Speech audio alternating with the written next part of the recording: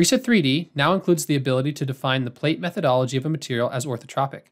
In structural analysis and design, it may be useful for an engineer to define plates or slabs that have different characteristics or stiffness in the longitudinal and transverse directions.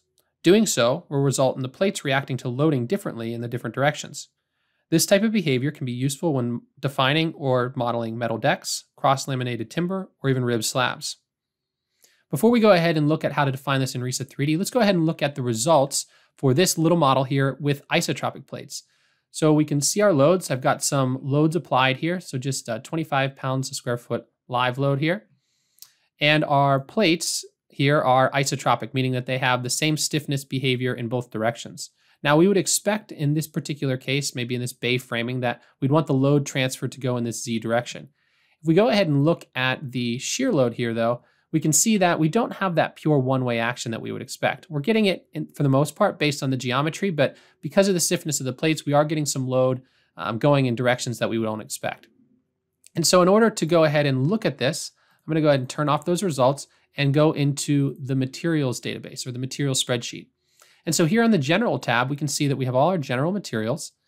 And under the general steel material, which is what we're using, we have the option to change the plate methodology from isotropic to orthotropic.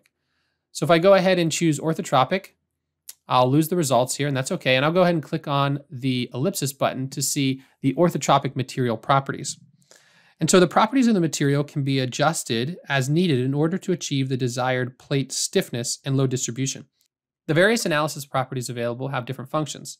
So E1 and E2 are the modulus of elasticity in the longitudinal and transverse directions, also defined as the local X or local Y direction. So here E1, the local X, E2, the local Y direction.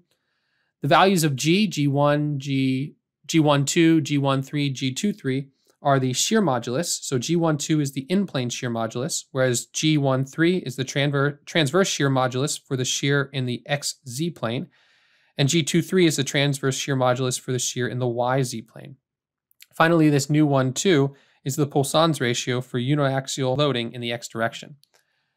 So if we wanted to, we can go ahead and define these characteristics or define these properties to simulate a one-way slab. Now, before we define the plate properties for our simple kind of one-way metal deck example, there's a few things that we should know about the analysis properties. First, all values should be input as real values where necessary. Second, if no calculated value is available for G13 or G23, then we should use the value of G12. Also, if G12 and G23 are 0 or left blank, then the transverse shear flexibility calculations will not be performed, and in which case they'll be equivalent to a 0 shear flexibility, which means infinite shear stiffness. And finally, when orthotropic material is used, the plate axis option found in the model settings must be set to global. So if we go ahead and into our settings here, and under axis here, we must set this plate axis orientation here to global. Now I'm going to go ahead and select all of our plates. So the first thing we'll notice here is the thickness. This thickness is defined as the actual thickness of the metal deck in this case. So not the 1.5 inch depth for the rib deck, but actually the thickness of the material, so 0.036. We also have the material here as that general steel material. So I'm going to go ahead and click on the ellipsis. And in this case, we want to edit or view the existing material. So our plate methodology is set as orthotropic. And so in this case, I'm going to go ahead and manipulate or change the material properties in order to simulate that one-way action. So the first thing I'm going to do is I'm going to leave the modulus of elasticity in the local X direction, which is this direction here, as E1 as the overall or as the total modulus elasticity. So we'll keep it at that 29,000. And then I'm going to set the modulus of elasticity in the opposite direction to nearly 0. So I'm going to go ahead and say 1 to the -7th. Then for the values of G12, G13, and G23, I'm going to leave the first two the same, and then I'm going to take this value of G23, and I'm going to go ahead and make it also 1 to the -7th. All the while, when I'm manipulating these values, we're seeing that calculated value for new 2.1 being automatically calculated. And that's a value that's calculated by RISA based on the input of the other factors. One thing to note here is that if the local X-axis of the plates are not in the direction of the desired load transfer, as they are in this case, we'll want to use the rotate axis button here to rotate the axis of those plates so that we get the proper orientation. So with the value set properly, I can go ahead and click OK. And then I can go ahead and solve the model here. So I'm just going to run that same batch solution.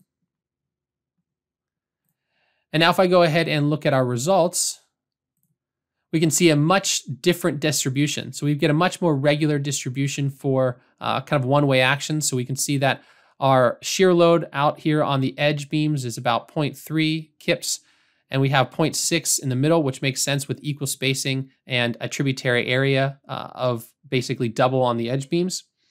Now, one thing to notice is that the size of the mesh here used will impact the distribution of the forces. So with the connection between plates made only at the plate corners, the larger the plates, the less precise the load distribution will be as compared to pure one-way action.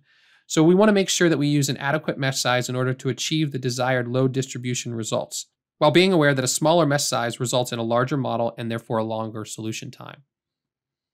So for more information about orthotropic plates, please review the article found in our support section of our website. And for more information about the new features in RISA-3D, please visit risa.com.